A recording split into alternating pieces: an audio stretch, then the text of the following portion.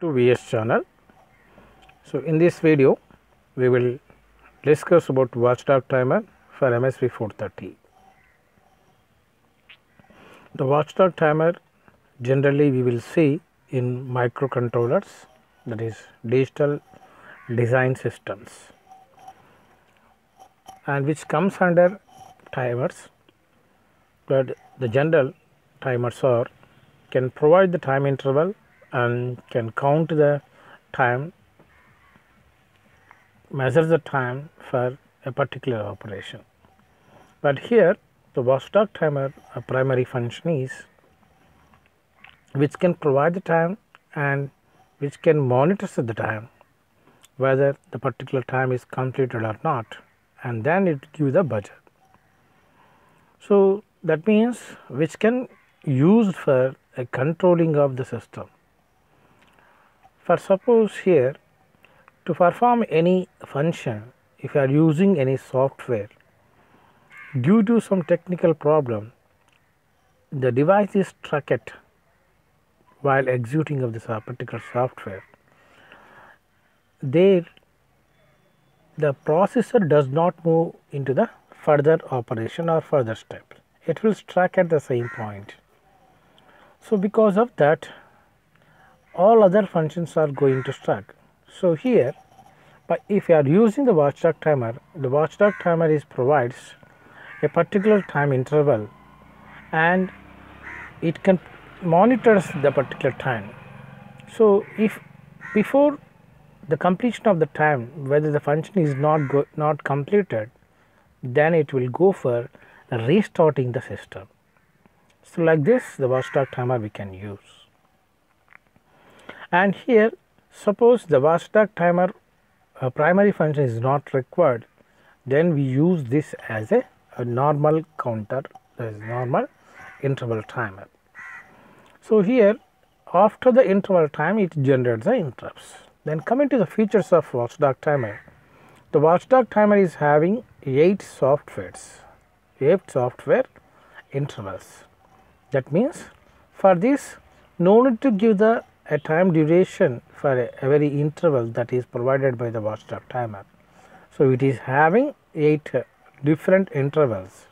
Other than 8, if any interval is required, then we can give this particular interval to the Watchdog timer, and which can perform 2 types of operating modes. One is the Watchdog mode and interval timer mode.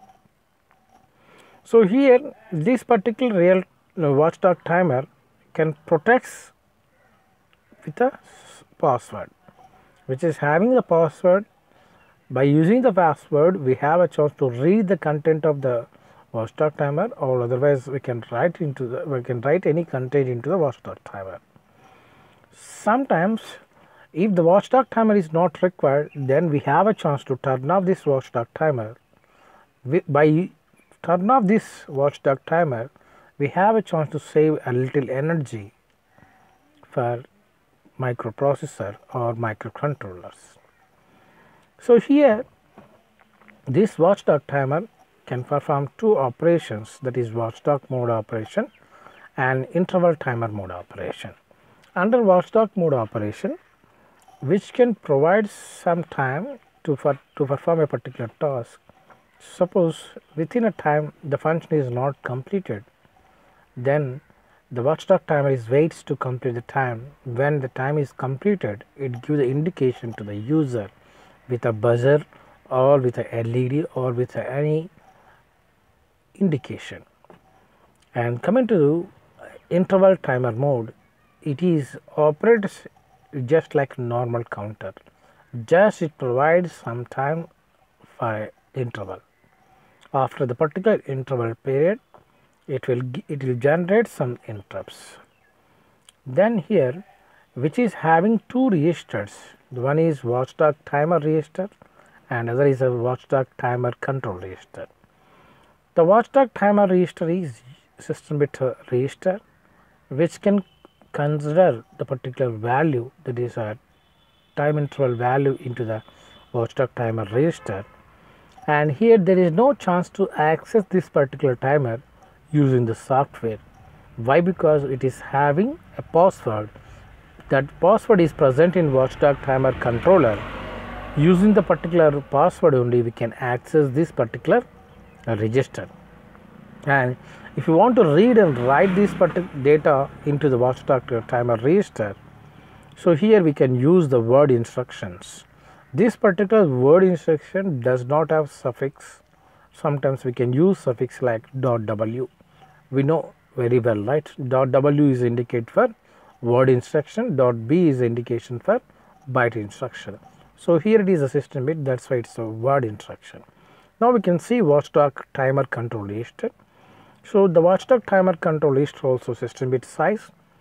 In higher byte it is having the password that is protect the content of the Watchdog timer. If whenever we are giving the password, the password is compares with the password that we are stored in the Watchdog control register. When the password is matches, then only it allows for the accessing or modification. Otherwise it don't allows for accessing of the Watchdog timer registers or control register. And coming to lower byte, this lower byte deals about more functions. Here the entire function of the Watchdog timer is controlled by this lower byte only. Now coming to Watchdog timer control register lower part, we will see from byte 0 to byte 7. First we can see byte 0 and byte 1, sorry, bit 0 and bit 1. The bit 0, that is IS0, and bit 1, that is IS1. These two bits we can use for selecting of at source of the clock. So in general this Watchdog timer is having two different types of clocks, that is auxiliary clock, subsystem master clock. The auxiliary clock is a one which provides a low frequency like 32 kHz of frequency. The SM clock, the subsystem master clock, that is provides the frequency in terms of hertz. So here the SM clock is always provided to the Watchdog timer, that is in normal cases it uses the SM clock only. Whenever specifically which requires auxiliary clock, then only Watchdog timer takes the Watchdog auxiliary clock. So here along with these two bits we can take one of the bit, that is source select bit, Watchdog timer source select bit. That source select bit can provides the clock, that is auxiliary clock or SM clock. If the source select, that is SSEL bit, if this bit is 0, which can provide the clock as a system subsystem master clock. If this bit is 1, then it can provide auxiliary clock. So in this table, so we are providing 8 intervals. That's why we are mentioned the first feature in the Watchdog timer, which is provides 8 software interval periods. These are the 8 software interval periods. These periods are provided to the Watchdog timer by giving the information in SSEL bit and IS1 bit and IS0 bit. See here, if you want to provide 32 milliseconds as a clock period, then we need to give SSEL bit as a 0, IS1 bit as a 0, IS0 bit as 0. If you want to provide 1.9 milliseconds as a clock, where SSEL bit is 1, IS1 bit also 1, IS0 bit also 1. Like this we can select one of the clock period among the 8 software intervals that is having by the Watchdog counter. If other than this is required, then we can give by using of the password, right? Now here coming to the bit 2, that is a source select, that is SSEL. Just now we discussed that. And here this particular bit is decides which clock is accessed by the Watchdog timer. If it is 0, the subsystem master clock is accessed by the Watchdog timer, and if it is 1, auxiliary clock is provided to the Watchdog timer. And coming to bit number 3, the bit number 3 is WDTCNT, that is a Watchdog counter clear bit. So counter clear bit. So if this bit is 1 means the watchdog timer starts its operation, means it is going to reset with a value that is 0 0 0 0, that is 0 value. It is a system bit register, right? The watchdog counter register is system bit register where we can store system bit data. So the system bit means the system bits are 0, that bits are represented in hexadecimal like 0 0 0 0 H. So whenever this bit is 1, the watchdog timer is going to restart from the initial value. The initial values are 4 zeros H. And here bit number 4, that is a TMSEL, timer mode select.